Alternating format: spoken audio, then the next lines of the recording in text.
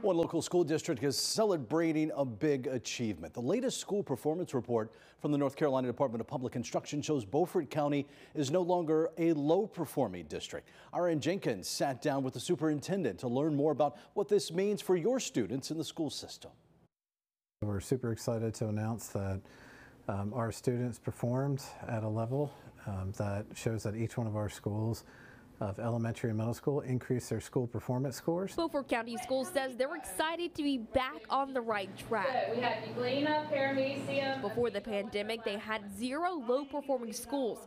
The 2022-23 school year showed 7 schools in Beaufort County were not meeting expectations. That put them in a low-performance status as a district.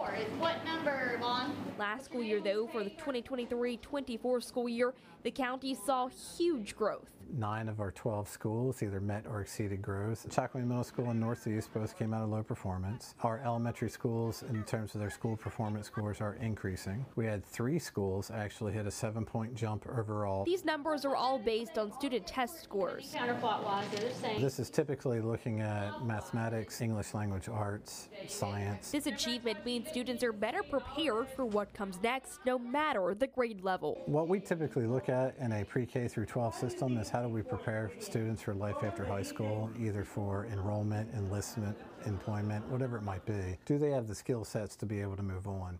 And so those skill sets are so essential at younger grade levels in order to really gain success moving into the upper grade levels. Superintendent Dr. Matthew Cheeseman says this growth is a testament to the hard work by everyone in their schools, especially the teachers in the classrooms. I think these scores are representative that we've grown a culture inside of our district, that our employees, our educators, our staff, our support staff, our administrators embrace children from the moment they get on the bus, the moment they come into our schools, to the moment that they step out. We're going to keep that momentum of making sure that kids come to a really great learning environment. School leaders say the success also takes your help at home. Continue to read with them, ask them what they know, what they're doing, check for their understanding.